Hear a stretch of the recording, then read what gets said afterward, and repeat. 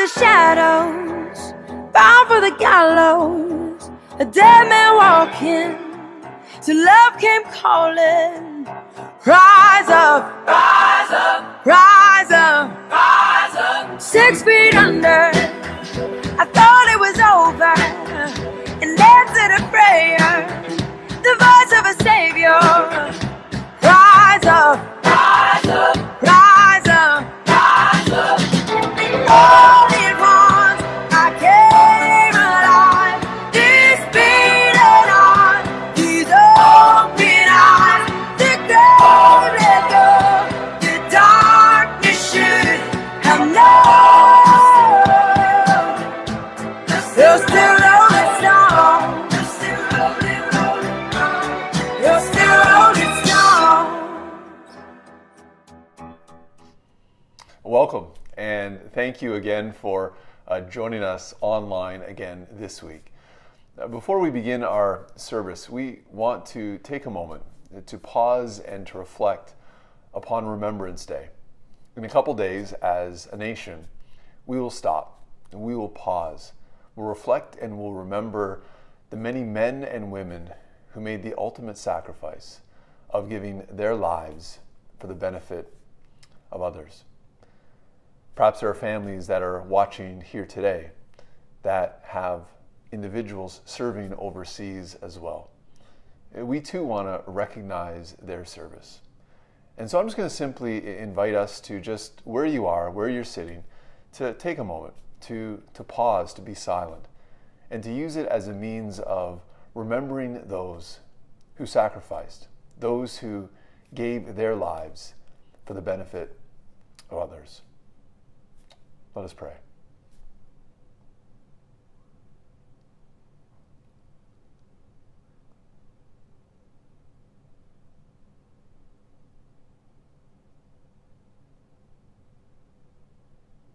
And so, our Father, as we think of the many lives that were lost, we give thanks for those who have given the ultimate sacrifice for the benefit of others. We pray that we would not forget, that we would continue to remember, that their example would remind us of the importance of sacrificing for the benefit of others. We pray as well, Lord, for those families that have loved ones that have been lost, perhaps loved ones who are away serving. May you comfort them and may you strengthen them. For we ask it all, Jesus, in your name. Amen. As we continue in our service, we are going to sing a song, Lord, Heal Our Land. And in many ways, I think it's so appropriate because the lives that were lost, the wars that were fought, were enabled to bring about a sense of peace. Ultimately, that peace is found in Jesus, the one who is the Prince of Peace. And so may this song become our prayer, that God would continue to heal our land. So glad that you are joining us this week. We hope that this time together is helpful, is meaningful, and enables you wherever you are, whatever you believe, to take that next step to experiencing more of Jesus in your life. Have a great rest of your week.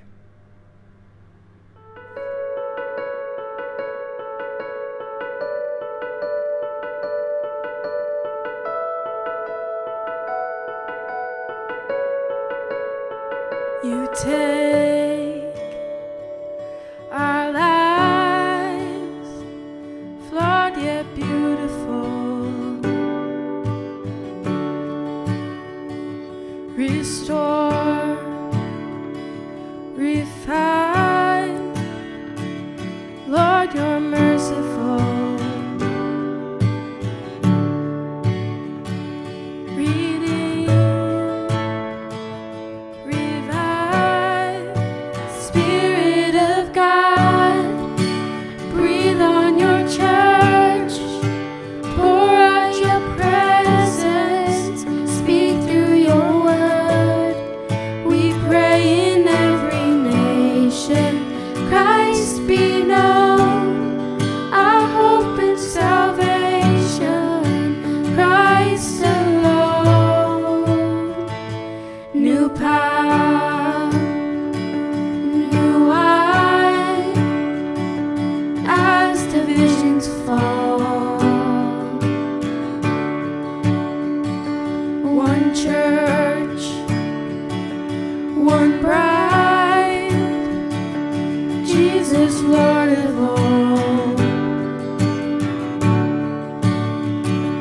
with one voice we cry, Spirit of God, breathe on your church, pour out your presence, speak through your word. We pray in every nation, Christ be known, our hope in salvation, Christ alone.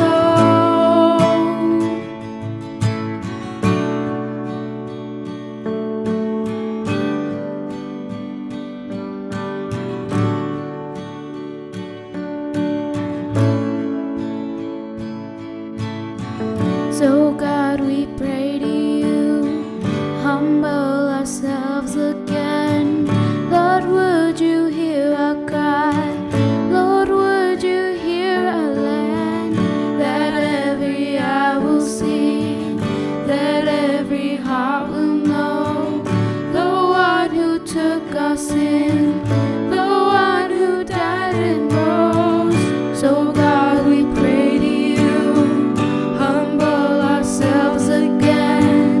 Lord, would you hear our cry? Lord, would you hear our land? That every eye will see, that every heart will know the one who took our sin, the one who died and rose. And when your kingdom comes, and when at last you call, we'll rise to worship you alone. Spirit of God, breathe on your church, pour out your presence, speak through your word.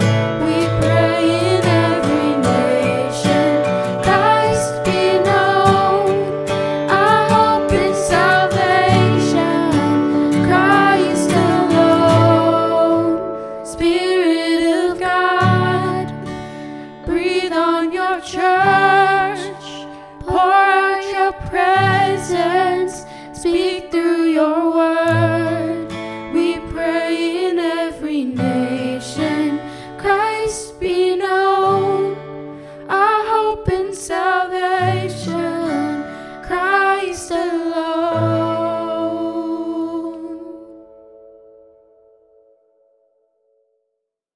The last few weeks, we have been talking about prayer, or put another way, our conversations with God. And as I've said most weeks, I say again that for many of us, we may come from different places. For some of you, prayer is a natural part of your life. It's a key component when it comes to your faith. For others, prayer might be a bit of a struggle. You may wonder, what exactly do I say? Is it okay to ask for things? For some, prayer might be a little bit more seasonal, that kind of comes and goes, that when there's a kind of a desperate need, when it is obvious, then you pray, but then it kind of fritters away a little bit. For others, even talking about prayer kind of brings a sense of guilt, of like, great, this is yet another thing that I don't do well, or I'm not doing at all. And so you start to feel a little bit guilty about it. My hope is that regardless of where you land on that spectrum, that there's a next step for you. Because as I continue to learn in my life, prayer is this conversation with God. And that as we begin to talk more with God, we not only begin to experience more of who He is, but more of what He wants for us in the midst of our lives as well. And here's the really good news.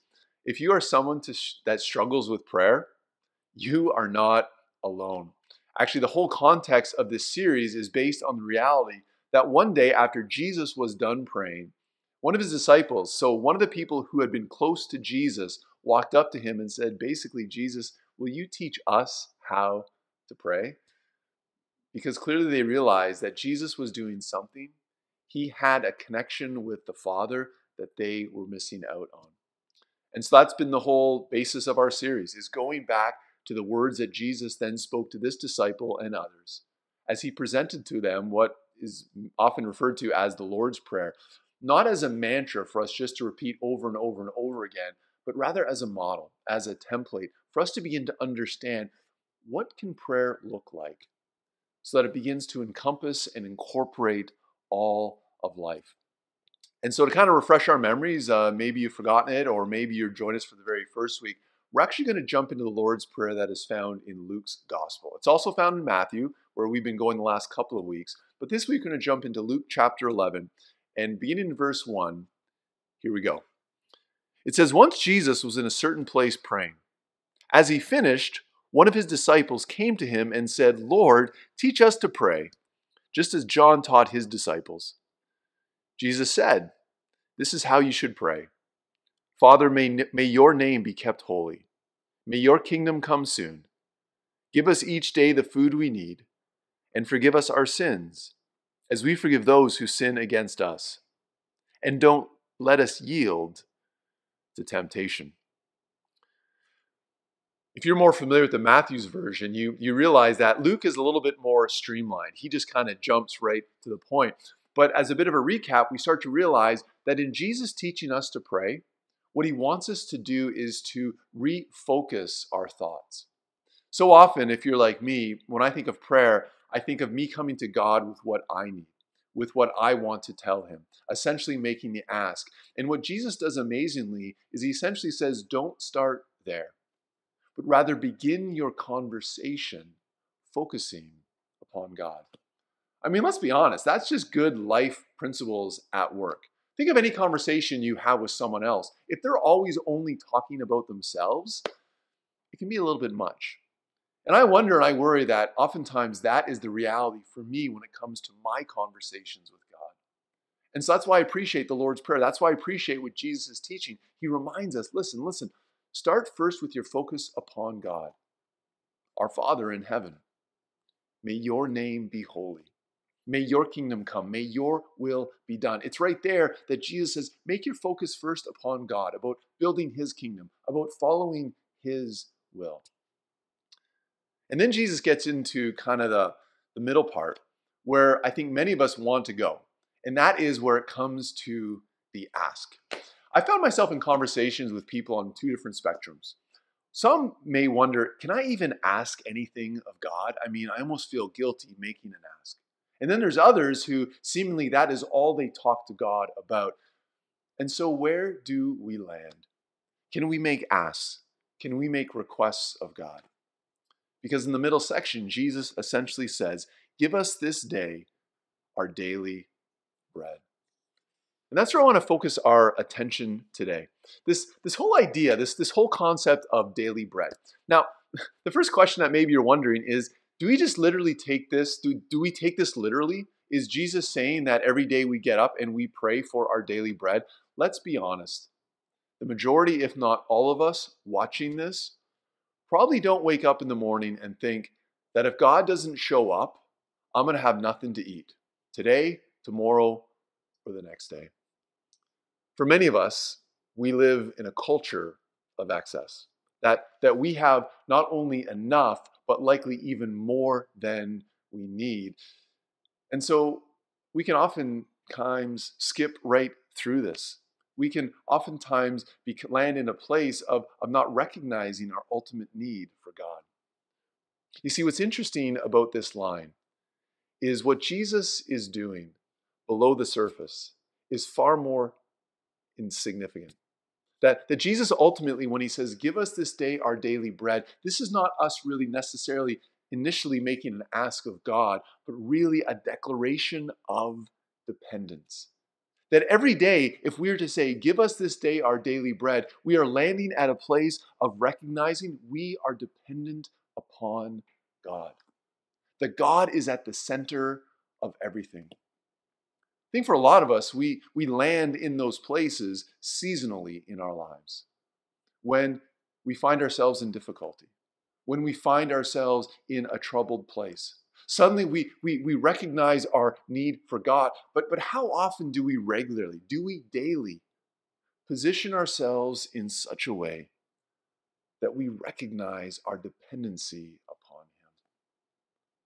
You see, this line, give us this day our daily bread, is far more than us just simply making an ask of God.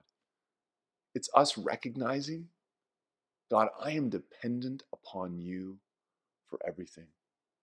And I love how Jesus uses the idea of bread. because food, sustenance is the basics for us to survive, for us to live. And so Jesus is essentially saying, are we able to pray this? Are we able to live and to pray in such a way that we recognize our dependency upon God? You see what Jesus did yet again. He takes the focus off of ourselves and places it back again on the Father. So, what does this look like? I mean, back to our original question, can we ask God for stuff? And if we can, what does it look like? Let's jump back into the passage. Because after Jesus' short model on the Lord's Prayer, he tells two stories that in many ways really highlights an even greater truth of making an ask of God. We're going to jump back into Luke 11, beginning in verse 5. It says, "Then teaching them more about prayer, he used this story. Suppose he went to a friend's house at midnight, wanting to borrow 3 loaves of bread. You say to him, 'A friend of mine has just arrived for a visit, and I have nothing for him to eat.' And suppose he calls out from his bedroom, 'Don't bother me. The door is locked for the night, and my family and I are all in bed. I can't help you.' But I tell you this, though he won't do it for friendship's sake, if you keep knocking long enough, he will get up and give you whatever you need because of your shameless persistence. And so I tell you, keep on asking and you will receive what you ask for. Keep on seeking and you will find. Keep on knocking and the door will be opened to you. For anyone who asks receives, anyone who seeks finds, and to everyone who knocks the door will be opened. You fathers, if your children ask for a fish, do you give them a snake instead? Or if they ask for an egg, do you give them a scorpion? Of course not. So if you sinful people know how to give good gifts to your children, how much more will your heavenly Father give the Holy Spirit to those who ask him?" Two real interesting stories that Jesus tells. But I believe it's in these stories that he again begins to highlight two important things for us. The first one is why we make asks of God in the first place. And the second thing is how we actually make these asks of God. So let's back it up. Let's land again at this place of why do we make asks of God in the first place? As I mentioned earlier, it's ultimately for us to declare and to recognize that we are dependent upon God.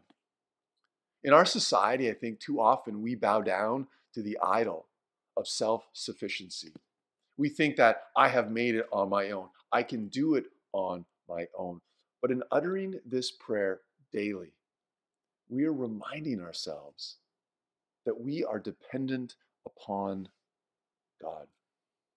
I love the imagery that Jesus pulls out for us when it comes to the Lord's Prayer. It begins with our Father. One of the great images that we are given is that God is our heavenly Father. I know in my own life, my understanding of my relationship with God increased significantly once I began to have children of my own. Because I quickly realized that one of the primary realities for me as a father was to provide for my kids, to give them the basic things, to give them the things that they could not figure out on their own. Sometimes this teaching of Jesus is misunderstood when he talks about how the friend goes to his neighbor and makes a request of him. And that ultimately his neighbor only relents and gives in because he will not go away. Listen, Jesus is not saying if we pester and bug God, then he'll give in. He's saying, listen, if this is what your neighbor will do, how much more will your heavenly Father do this for you? I know in my life, if someone shows up at my door in the middle of the night, late at night, knocking on the door, texting me, calling me, I'll probably respond, but I'm likely not going to be uberly favorable to them. I'll likely be like, is it really this big of a deal? Can't you go away? Can't we talk about this in the morning? And if you keep going and going and going, Probably not out of graciousness, but just to get you on your way, I will help you out. But if my kids show up in my room, or when they move out, call me on the phone, I'm getting out of bed. I'm answering their requests in that moment. I'm likely not saying, no, just go to bed. We'll figure it out in the morning. No, they have my attention. Why? Because I'm their dad. I share that relationship with them. And that's why Jesus is telling us this story. He's like, listen, this is your heavenly Father that you are praying to. And so why do we come to God and ask for our daily bread? Not just because it shows our dependence upon God, but it reminds us again of how God loves us, how God cares for us, how God wants to provide good things for us. The second thing that I believe Jesus wants us to understand is not just simply why we ask things of God, but how we ask of God. Jesus kind of lays out for us, again, through this image of a father and a child, three things that are so helpful for me when it comes to prayer. The first thing is that when we ask of God, be specific. Okay, listen, we're not specific because we need to tell God what it is that we need. Remember in Matthew, Jesus says, God already knows what you need even before you ask. And so we are specific for our benefit. I love how when Jesus tells a story, when the friend goes to his neighbor needing to find food, he doesn't just simply say, hey, just give me whatever you have, or just give me some food, or just give me some bread. No, he says, give me 3 loaves of bread. What? Why would Jesus include that? It's because Jesus is reminding us to be specific. So why do we need to be specific in prayer? I think it's for our benefit. One is it gives us clarity in terms of what it is we're actually asking for. The more specific I become, the more I start to pull back a little bit and say, is this really what I need from God? But the second thing is it actually helps me see how God is working in my life and providing answered prayer. Here's the problem with general prayers. How do you actually know when they're even been answered? I mean, when this guy went to his neighbor and said, I need 3 loaves of bread, and he got 3 loaves of bread, he knew exactly that his request had been answered. I think the same thing is true for us. That when we pray specifically to God, not only does it give us clarity, but it helps us to see how God is the one who answers prayer. The second thing I would say is that when we pray, be bold in our ask. Again, back to the story that Jesus taught. I love how he goes in the middle of the night and he is bold in asking for bread. He came at midnight, and even after he had been shushed and told go away, he would not stop asking. Let me ask you, how bold are your prayers? Or are you praying too safe? I think it's oftentimes when we get specific, when we begin to get bold, that we start to see God at work in our lives. Are we praying and asking God to do the things that only He can do? So when we ask, are we specific? Are we bold? And then finally, and I think this is one of the biggest game changers for me when it comes to making requests of God, it is this: don't limit your ask. In 2 ways. And this is why I want to end here, because I believe that this is one of the biggest takeaways when it comes to praying, give us this day our daily bread. To not limit our asks. I think oftentimes we can limit our asks in 2 ways. The first way is we make it only about ourselves. You notice when Jesus taught this, he says, give us our daily bread, not give me my daily bread. Jesus is always about the community. He's always about the corporate prayer.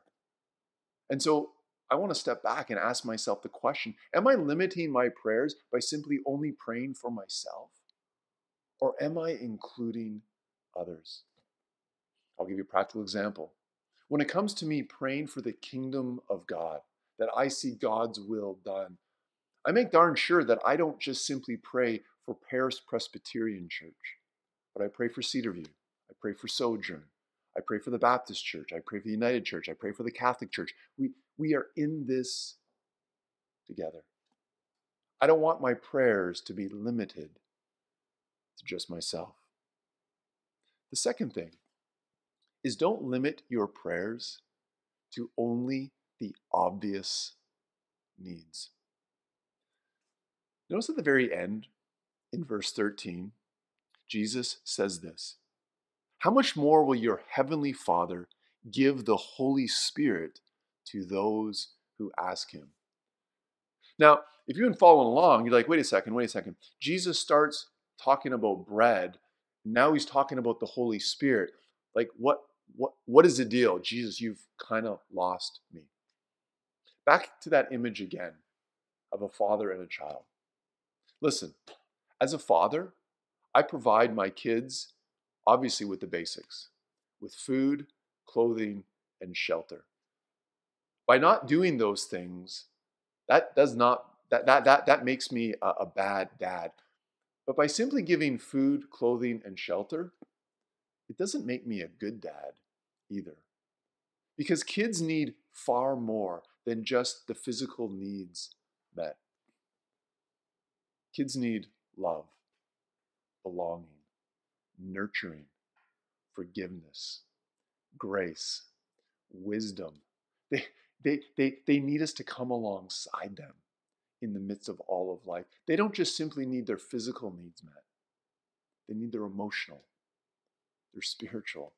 They need a dad to be holistic to them. And what you start to realize is as your kids get older and eventually move out, they don't really need your food, clothing, and shelter anymore. But you know what they never outgrow? The need to be accepted, to be loved, to be given wisdom, for you to be in their corner. And no matter how old they become, those needs never diminish. What about when it comes to our relationship with our Heavenly Father? Obviously, we're going to ask for the physical things, when we need healing, when we need provision, when we need protection.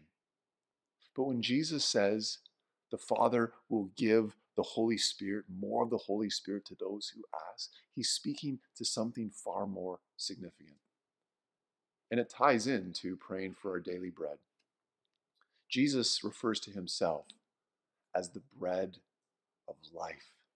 And so when we begin to pray for our daily bread, we're not only praying for the physical necessities, we're praying for more of Jesus. Jesus says, I have come so you may have the abundant life. And that is not found simply in God providing for our physical needs, but providing for our spiritual needs as well. So when it comes to prayer, when it comes to our asks, don't limit them just to the obvious physical things. Recognize how daily you are dependent upon God, and you need the work of the Holy Spirit. You need more of Jesus in your life. This week, no matter where you land on prayer, whether it's easy or it's a struggle, will you focus on this phrase? Give us this day our daily bread. And may it be an opportunity for you to be reminded again of how you are dependent upon God, and that he is your loving Heavenly Father who delights in giving you good gifts.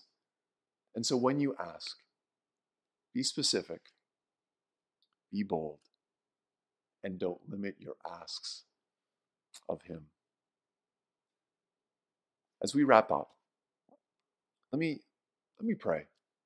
Let me land on this line of the prayer and begin to see how this can become a reality for us as well. Let us pray. And so, our Father, we give thanks that you are the one in heaven, that you are the one that is ultimately in control. As we think of the ask of give us this day our daily bread, may we be mindful that we are dependent upon you. May we run from the idea of self-sufficiency, of just thinking that we can do it on our own. May we recognize our need for you. May we see you as our loving Heavenly Father, the one who delights in giving good gifts. And so, Lord God, as we come to you this day, may we be mindful of how you give us not only our physical needs, but ultimately you are the only one who can give us purpose, who can provide for our spiritual needs as well. And so we ask all this in the name of Jesus. Amen. And so now may the Lord bless you and keep you. Now may the Lord make his face to shine upon you and be gracious towards you. Now may the Lord look to you always, always, and give you his hope, his love, his peace, his joy today and in all of your tomorrows. Amen.